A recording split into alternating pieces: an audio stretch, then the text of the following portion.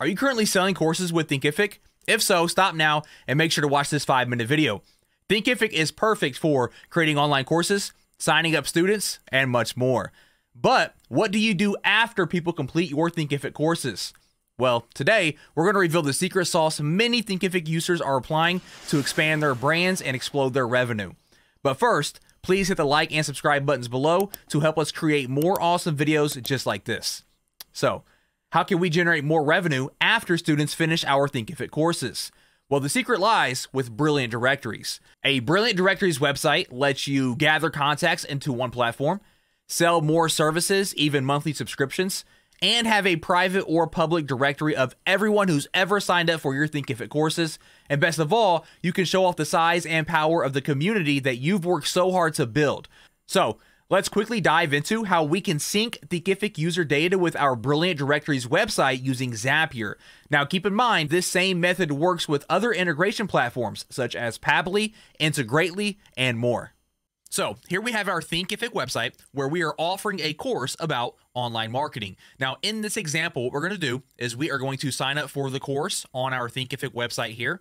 Then we're going to automatically create a profile for that new user on our student directory website, which is powered by Brilliant Directories. And here is the student directory. And you can see here that we have just over 60 different students inside of our student directory. So the first thing we want to do is we want to log into Zapier and begin to create our Zap to link these two together. So once we are logged into Zapier, we're going to go ahead and click on Create a Zap. And the first thing we need to do is select a trigger. So for the trigger, we're going to select Thinkific. So we're going to go and click on that.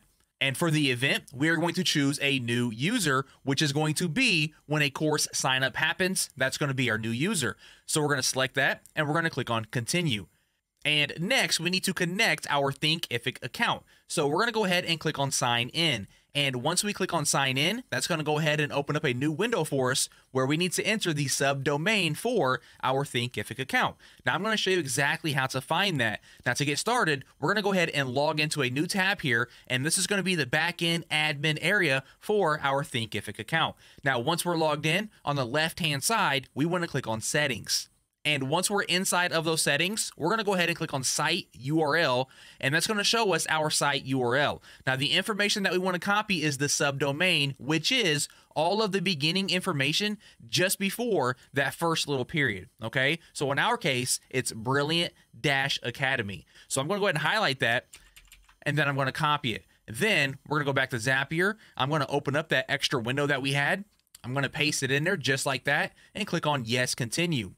And once I do that, give Zapier a moment to go ahead and make that connection for us. As we can see, it loaded up our account, and now we can click on Continue. And Zapier, we're going to go ahead and test the trigger here to make sure that connection was made. And as we can see, the connection was made and a user was found. So now we can click on Continue. All right, so now that we have that done, the next thing we want to do is we want to tell Zapier to create a new member profile inside of our Brilliant Directories website anytime anyone signs up to our course on Thinkific. So for the action, it's going to be Brilliant Directories. So let's go ahead and click on that. And for the event, it's going to be Create a User. So we're going to select that, and then we're going to click on Continue. If you haven't done this yet, we need to connect our Brilliant Directories account with Zapier, kind of like we did with Thinkific, except we need a little bit different information. So we're going to go ahead and click on Sign In. And once again, that's going to open up a new window where we need to connect our account. Now for this one, we need our website URL and our API key. Now, the cool thing is we can actually click this little link here where it says API details, and that's going to take us to the direct screen that we need to go to get that information. And once that loads up, you'll see that we are on the API keys screen for our Brilliant Directories. And up here in the top right-hand corner, we are going to click on Generate API Key. Then we need to give this an internal name for our reference. I'm going to call mine Zapier-Thinkific, and then click on Save API Key. Now, once we save it, that's going to give us the key, and we can click this little copy icon to copy that key, head back over to our Zapier integration, and paste in the API key.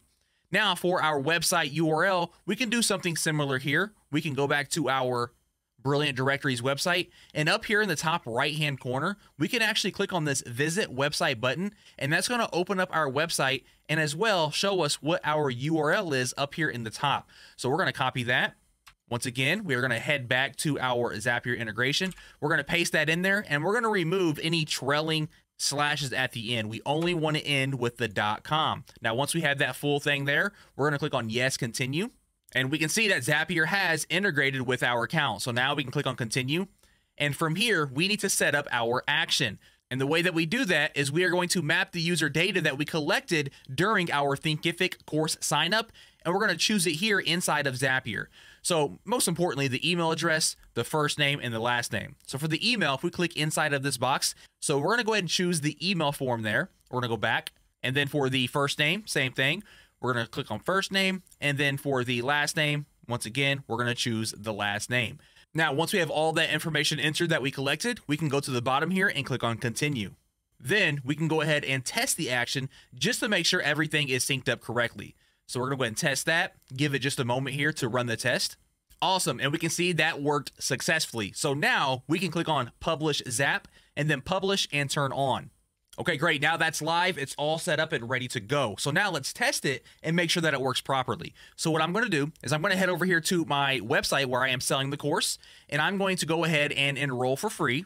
And I'm going to enter my email address and my first name and my last name and click on Sign Up. And in this case, my name is John Snow. From here, go ahead and create a password and complete my setup.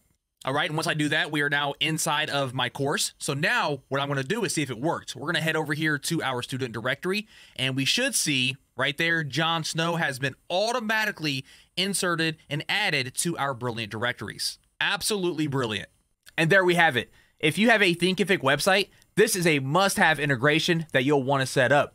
Click the free demo link in the description below to discover all the ways that you can monetize your Thinkific members using Brilliant Directories. And don't forget to like, comment, and subscribe below. We appreciate your support and look forward to seeing you in our next video. Thanks for watching.